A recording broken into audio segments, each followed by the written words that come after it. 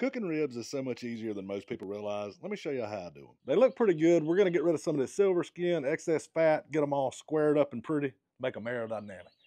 But I'm going to take this last bone out, and there's really nothing on this rib if you look at it. There's not a whole lot of meat. It's mostly fat. Trim all of that excess meat that sits on top of the membrane and any unwanted fat. Snatch her off.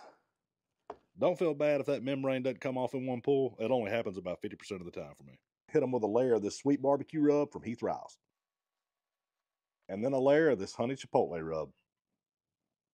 Now we flip them and repeat the process on the meat side. Now we're just going to let our seasoning sweat in for about 15 or 20 minutes, and we're going to fire the old pit boss up at 220 degrees. Using this Longhorn blend from our good friends over at cookingpellets.com. Power to the pellet.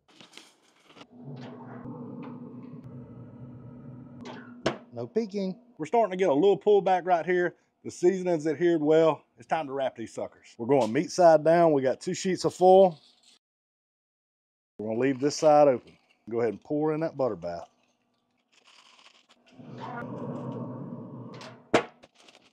Now we're gonna glaze our ribs with this brown sugar honey habanero from Heath Riles. Back on the grill for about 15 minutes until this sauce tacks up. Cheers. Now that's good shit.